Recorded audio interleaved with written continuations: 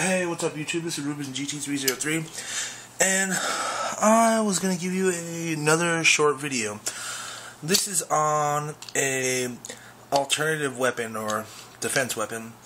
This is to somewhat go away from, say, something that is lethal, like a knife.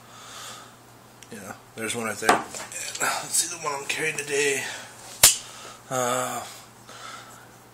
I don't even see a name. They just said this is part of the Gerber drop point clip knife set. Pull that off to the side, and they're definitely lethal and effective handgun. Okay, move that out of the way.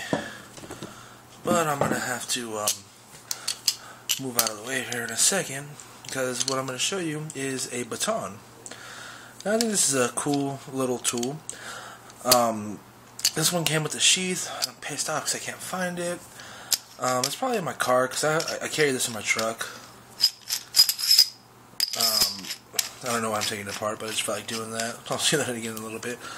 But this is a very effective defense tool. I mean, if you ever get in trouble, you pull this out and one flick of the wrist, you got a nice little telescoping, beaten stick. Alright, I'll zoom out a little bit.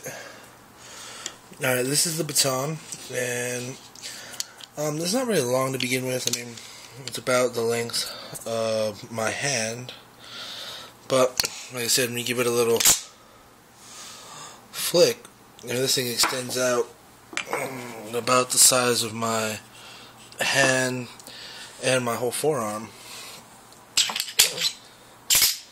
and you push it back in together, and it's nice and compact. It does have a little bit of weight to it. It is a lot heavier than it's actually even a little heavier than this knife is, and this is a big fucker. The takedown is easy. I don't see why you'd ever need to take down and clean it to begin with, but I'll show you how to take them down. Alright, so the bottom, spin it off, pull that part off, there's that.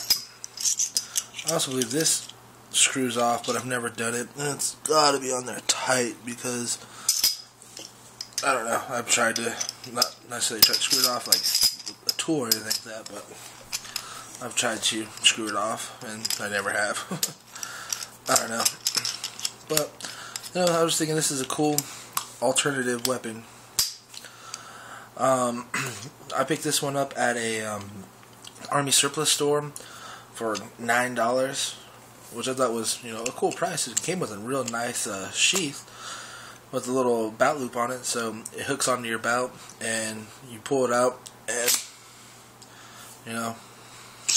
defend yourself. I guess if you're a security guard or even a police officer, something like this would be great to add onto your belt. Alright, YouTube, if you have any questions or comments, feel free to hit me up. I'll get back to you as soon as I can. If you'd like to subscribe to my YouTube channel for more gun, knife, accessory, ammo, shooting, demonstration, and all my other weird random videos, that'd be cool. If not, thank you for watching and have a nice day.